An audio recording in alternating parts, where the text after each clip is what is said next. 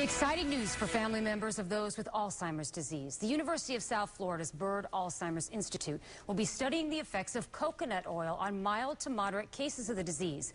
And they may have a doctor from Spring Hill and her efforts on behalf of her husband to thank for that. Dr. Mary Newport cherishes sweet moments like this.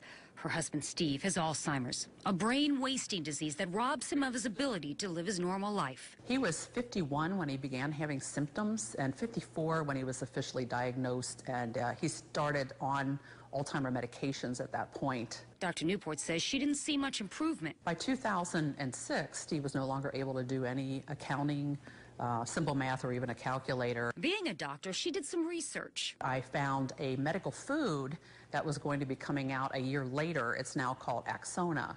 But when I digged for information, I found out that the main active ingredient was medium-chain triglyceride oil, MCT oil.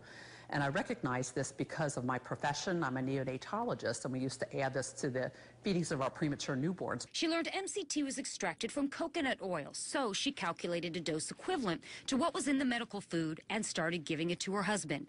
The day before, this was Steve's drawing of a clock. 2 weeks later, Newport says he drew this.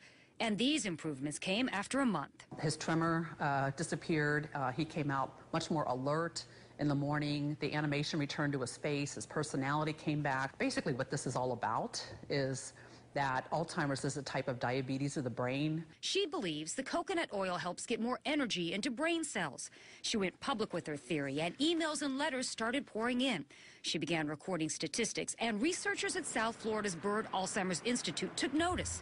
A private foundation granted $250,000 to the institute for what's thought to be the first clinical trial of coconut oil on humans with Alzheimer's. And it's about to get underway. I'm extremely excited because the whole point of the book was to increase awareness so that clinical trials would be done. And that is about to happen. All right, it's important to note that taking coconut oil is a scientifically untested and unproven treatment. But the study at USF may be a part of proving whether it works or not. The clinical trial begins June 13th. Researchers are currently enrolling participants. So if you'd like more information on how you can enroll, head over to my Facebook fan page. Just look for Linda Hurtado, WFTS, under Pages. Stay with us.